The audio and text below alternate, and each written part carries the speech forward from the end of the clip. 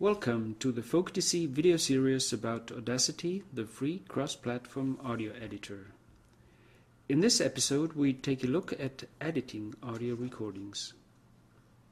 Let's first open the recordings we have previously saved in our Audacity project. Looking at the track of voice B, I noticed there is noise at the beginning that does not belong to the song. Let's go ahead and delete it. First, I have to select that portion of the track. There are several ways of selecting. In any case, you have to choose the selection tool from the Tools toolbar. You can select by keeping your primary mouse button pressed and move over your audio. You can extend your selection and contract it if you need. You can also select across tracks, which is useful since I also want to reduce the silent part at the beginning of voice A. Other ways of selecting are clicking into your track at one position, pressing Shift, and clicking into the track at another position. In some cases you will want to zoom in to select very small parts of your audio. Here again you have more than one option to do so.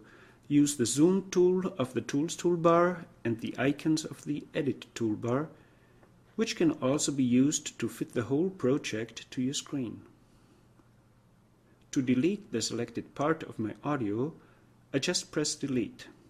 Ctrl+Z lets me undo the last steps of my work.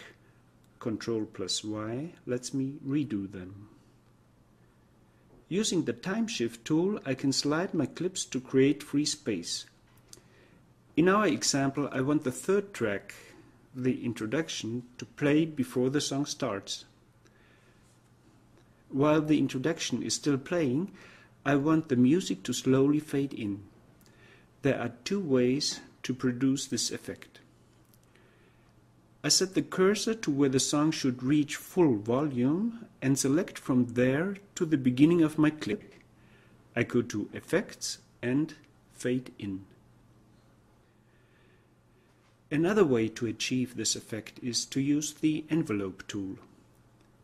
This tool allows me to add control points to my clip at any point of the track.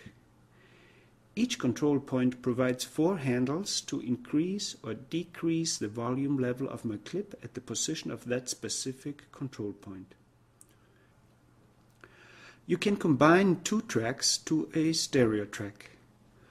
All editing applied to a stereo track is applied to both waveforms. That's exactly what I need now. The command to create a stereo track can be found in the Track Control panel and affects the track you are taking the command from and the track below it. I set the control points and reduce volume at the beginning. Fine. That's exactly what I want. By the way, you can remove control points by dragging them off the track. To select an entire track, just click into the Track Control panel. You can move tracks up and down in the order of your project, and you can delete them by clicking on the X in the Track Control panel. If you want to reduce or increase the volume of a whole track, use the volume slider of the Track Control panel. If you want to highlight one channel in a stereo track, move this slider to the left or to the right. You can split the stereo track in order to edit each clip separately. Depending on how an audio file has been recorded, you can use this function to remove voices from the soundtrack of a song to produce a track of the instrumental sound only. During editing, you may want to mute single tracks or listen to one track only. Use the buttons Mute and Solo to do so.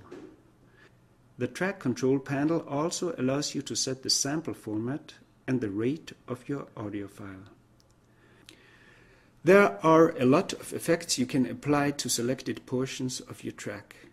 Let's have a look at just one of them, noise removal, which can be used to remove constant background sounds such as hum or buzz. Luckily, I have some buzz in my recording. I zoom in to a region in the clip which contains only that specific noise. I go to Effect, Noise Removal, and create a noise profile first. Then I select all audio the noise removal should be applied to, in this case the whole track. I go to this menu again and use the second step to remove all audio identical to the noise profile. I can set several options, which is not necessary now, and click OK. The success of my operation is visible on the track. Please keep in mind that Audacity ships with a manual that can be accessed through the Help section and opens in your web browser. It will help you to use the wealth of features and functions of Audacity. The result of our work up to now is an Audacity project with audio tracks and a set of commands and effects applied to them. Let's not forget to save it. Actually, you should save your work frequently. You can't do much with this project except listen to it with Audacity. If you want your audio to play on a website, an audio device, or send it to friends via email, you need to export your work and produce an audio file. How you can do this is subject of the next episode of our video series. Hope you watch that video too. To get more information about the Folk-DC project, visit this website. Bye.